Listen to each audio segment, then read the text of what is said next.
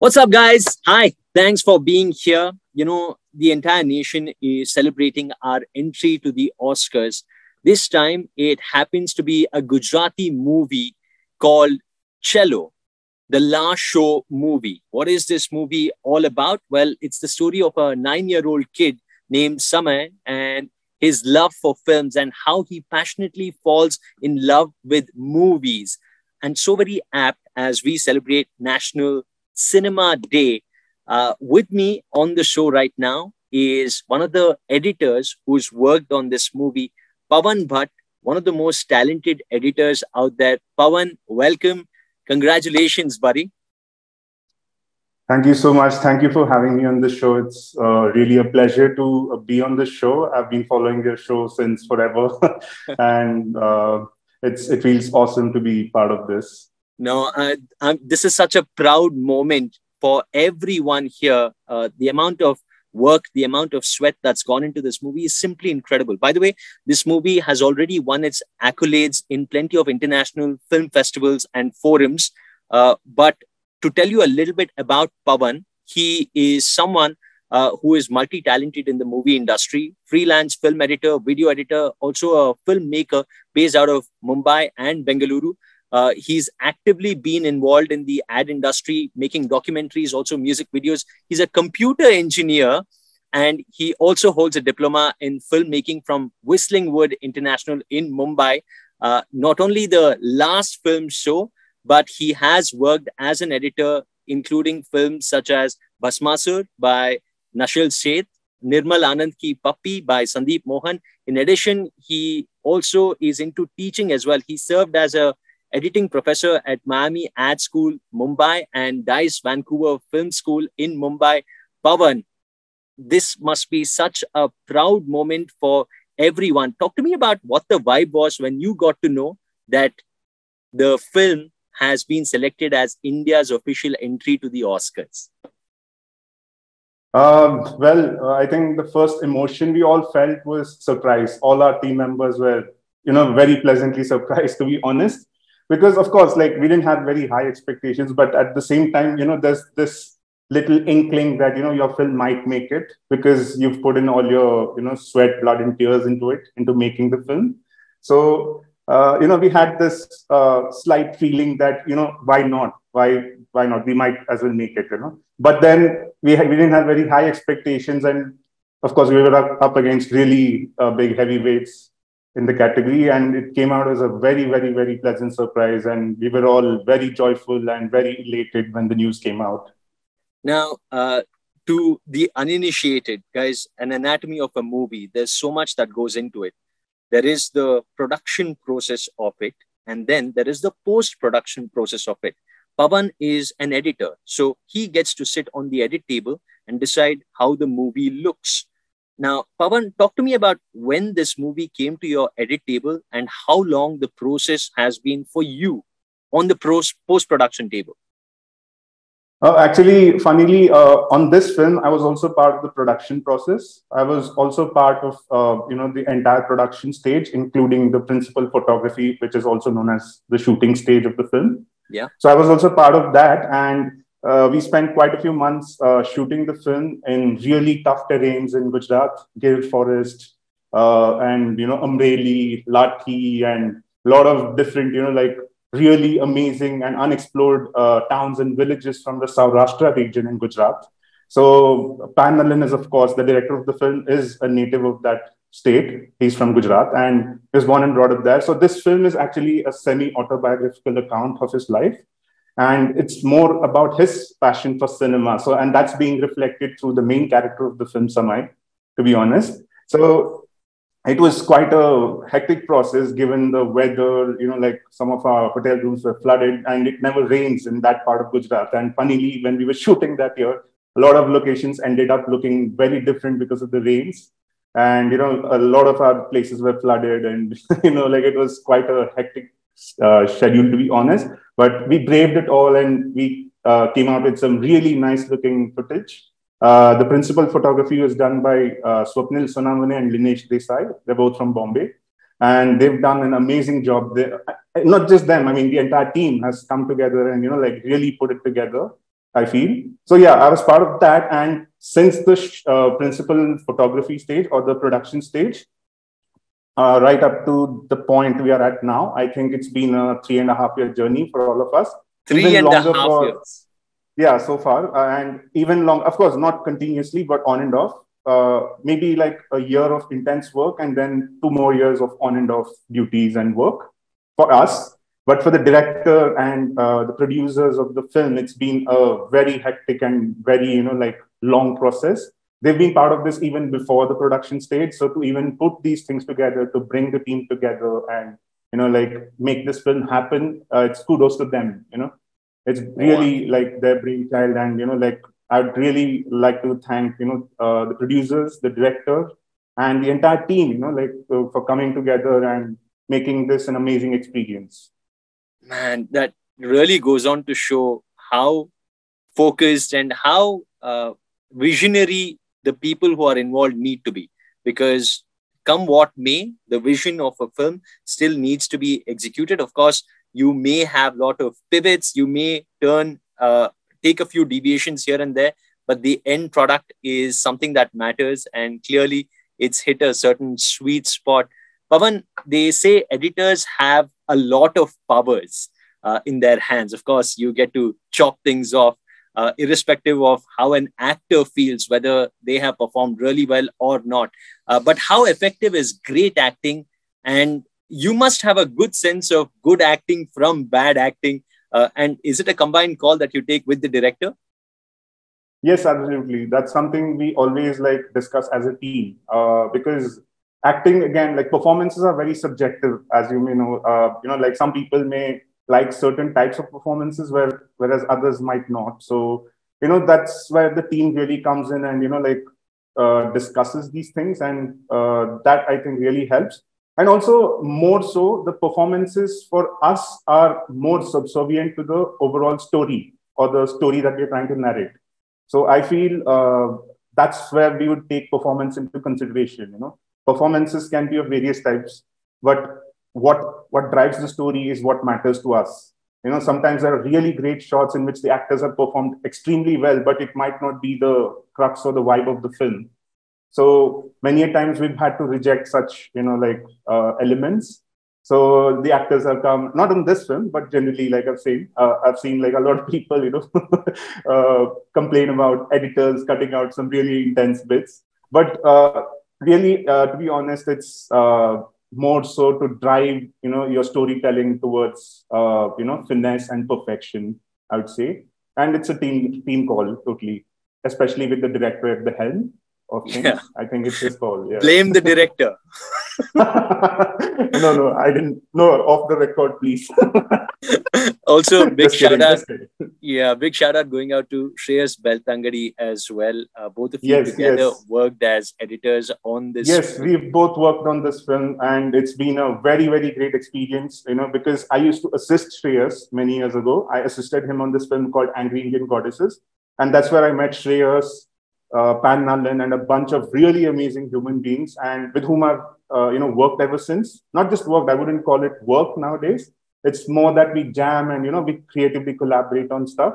So it's been like quite an amazing journey, with all these amazing human beings. Right. I would So, call them human beings and not filmmakers. First human beings and then of course the filmmakers.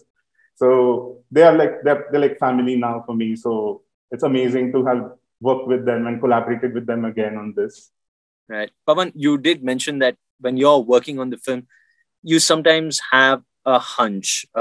Did you ever think that this is going to be the film? And when you were working on it, what was your idea? Did you go, this is a powerful film because you were involved in the production stage of this movie and the post as well?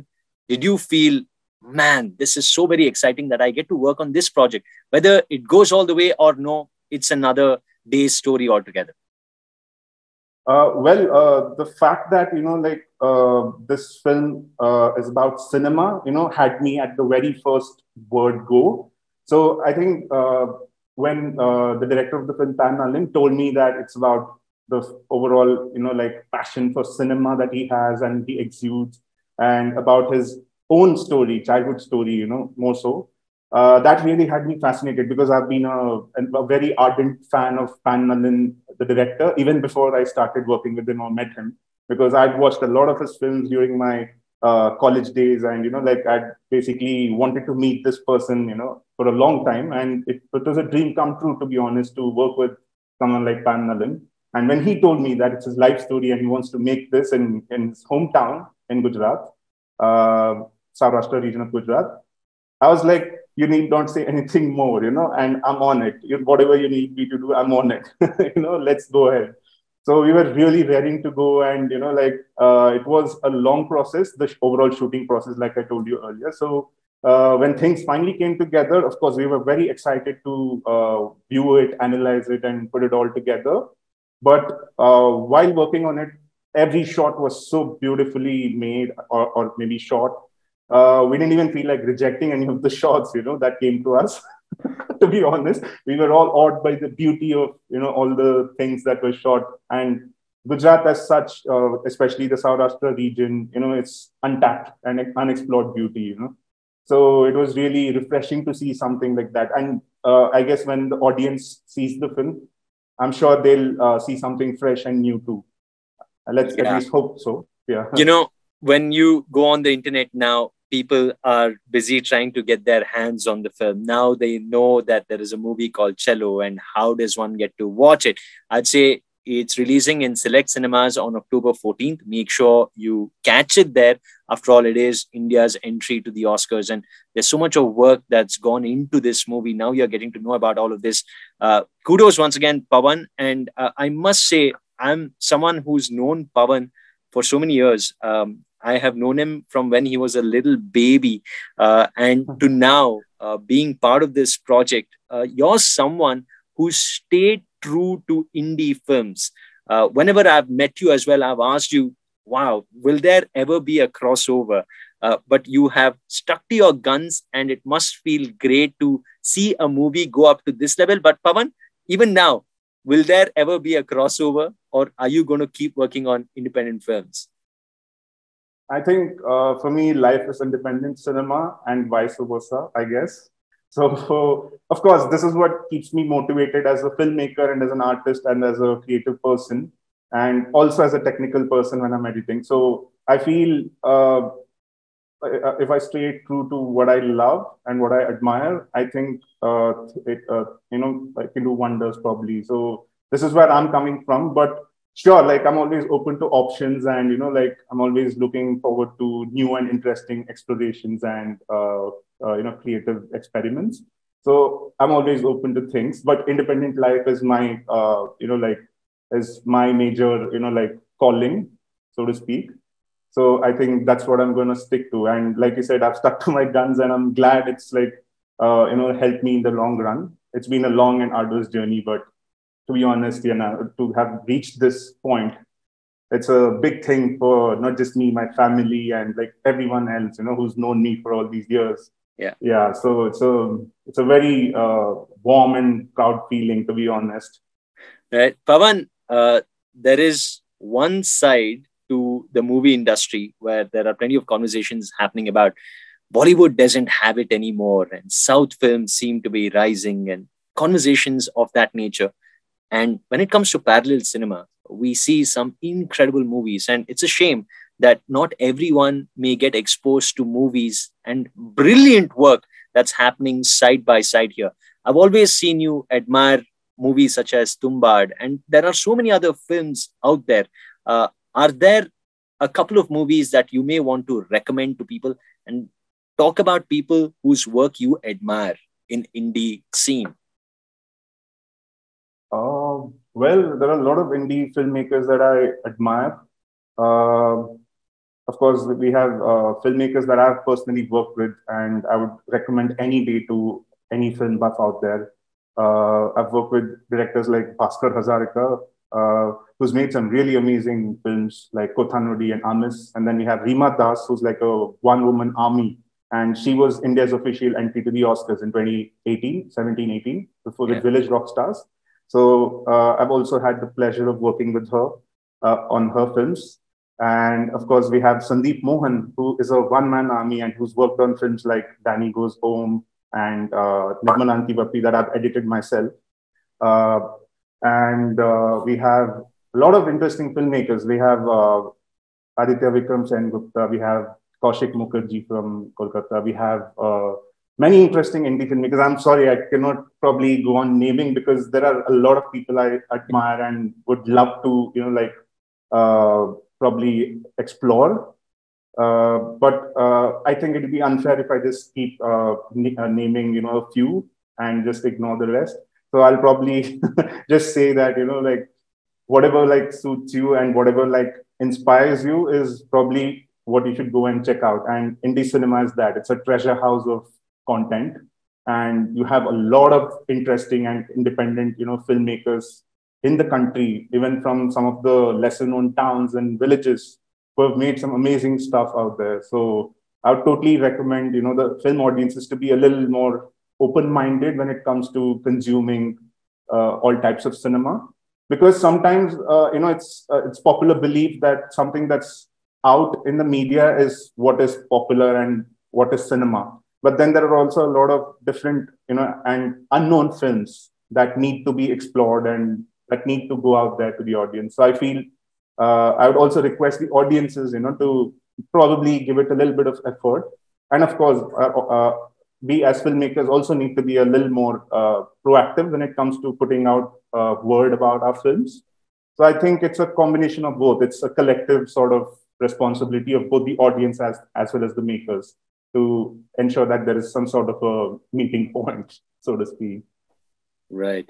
One of the chief heads who was involved in officiating and sending this movie as India's entry to the Oscars mentioned that movies such as RRR or any other movie was not even close. However, celebrating National Cinema Day, this had to be the choice for the amount of beautiful work that's gone in. So I can't wait to watch Cello, the last film show. So really looking forward for this. But Pavan, now that you've reached this stage, I think we are all keeping a close eye on the Academy Awards 2023.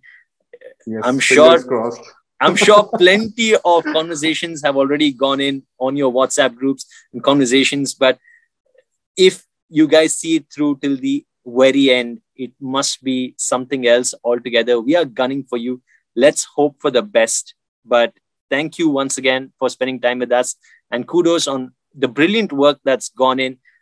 Anything that you may want to share about your team that's worked on this together, and just the lead up to the Oscars must be so very anxious altogether, right? Yeah, we are totally excited, but at the same time, like uh, maybe nervous isn't the right word, but we are like gunning for it in some way. But also, we know at some point we'll have to put our best foot forward to make sure that the film reaches the audience that we might deserve. So the film is, of course, releasing on the 14th of October in select cinemas, as you pointed out. So it would really be a great thing if the audiences could go there in numbers and watch the film and, like talk about the film, spread some buzz about the film and, generally, share their opinions and maybe critiques on what they felt about the film as such. That would really go a long way for independent filmmakers and in general, I'm saying, not just for this film. So I think I'm really anxious and looking forward to the audience's response and reactions on the film. And I don't think there's a bigger platform than the Indian theatrical release. OTTs are always there, but the Indian theatrical release has been a different experience, for all filmmakers. And that's what a lot of filmmakers aspire for, to see their films on the big screen.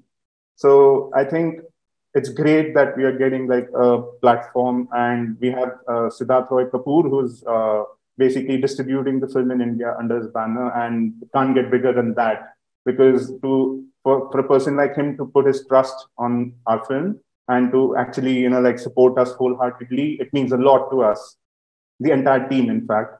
So I'd love to thank all the team members who have worked on this, who put like a lot of effort and a lot of work really wholehearted work again for the last 3.5 or odd years, some even longer. 3.5 years for most people, but a lot of other people have maybe worked longer on this. So it's finally come together, and after like having a really good run at the festivals, international film festivals, and winning major awards, and even releasing theatrically in numerous countries abroad, I'm so happy to finally see the film in India. Because nothing can probably replace that feeling. I bet. Well, hoping for the best. Pavan Bhat, thank you so very much, brother, for spending time with Thank us. Look you. forward to catching Thank up you. with you. Take care. See you soon.